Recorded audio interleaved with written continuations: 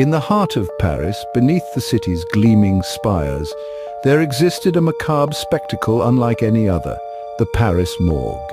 Established in the late 18th century, this public morgue was a place where the unidentified dead were put on display, inviting the public to help in their identification. The morgue, with its dark allure, drew in crowds of spectators, turning death into an eerie form of entertainment. Victorian tourists, locals, even children would throng to the morgue, their morbid curiosity piqued by the sight of the silent inhabitants behind the glass.